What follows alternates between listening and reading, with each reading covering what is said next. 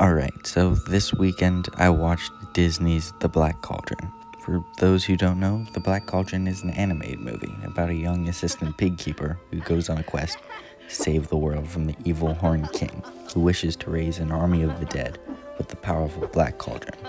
The movie has been buried deep in Disney's dungeons, as it almost bankrupted the House of Mouse when it was released, not even making back half of its $44 million budget. Most people agree that it's among Disney's worst works, but here's everything I liked, because there's a lot to like. First off, the Horned King is scary as hell. John Hurt does a phenomenally creepy job with the vocals, and his whole design screams pure spookiness. In fact, this whole movie is pretty scary for a kid's movie, making it perfect for Halloween.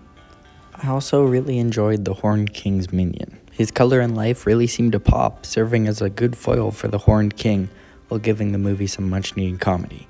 In fact, I loved his good guy counterpart just as much, Gurgi. Gurgi can come off as a little annoying in the first few books, but I found him really sweet and lovable here.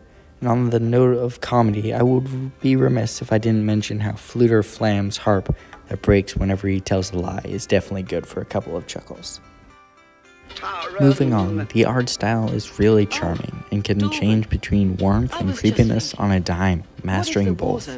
I think I've just gained an appreciation for the art of traditional animation, hand-drawn, having been raised in a world where computer animation dominated my childhood favorites.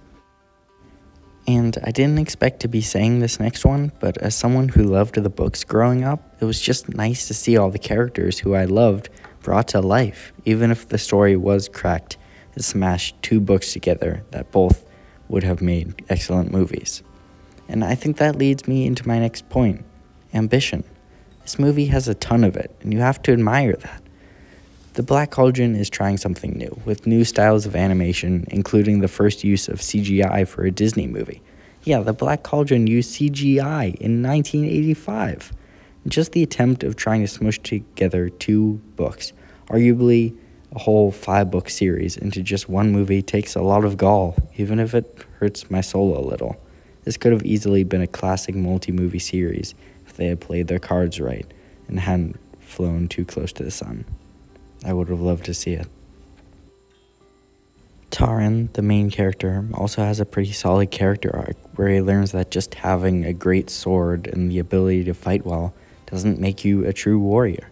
It's really satisfying to see him eventually give up his sword, and therefore his dreams, in exchange for first the Black Cauldron, and later his friend Gurgi. It's just a nice lesson about what a hero truly is. It's always interesting to hear about a movie with production troubles, and not many movies had it worse than this one.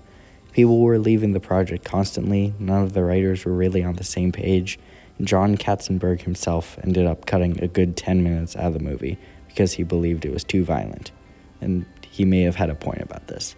But the cuts left the movie confusing, rushed in places, and oddly stilted. After hearing all of this, it probably did the best possible thing for me. It lowered my expectations.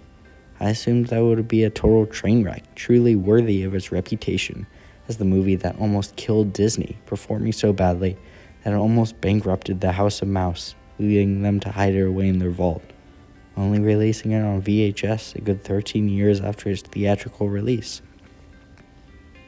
But it's not. It's a sweet storybook tale about a boy who yearns for more out of life, who finally gets to go on a quest, only to discover that he's in way over his head and needs the help of his friends to complete his task.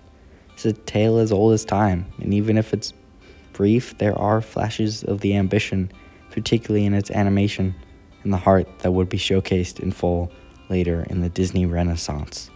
I honestly believe that the Black Cauldron was a stepping stone that needed to be taken to reach these heights, to try and fail before succeeding later on. It's sad when a stepping stone is shunned because it isn't the destination, because it may be an impressive figure in its own right. Thank you.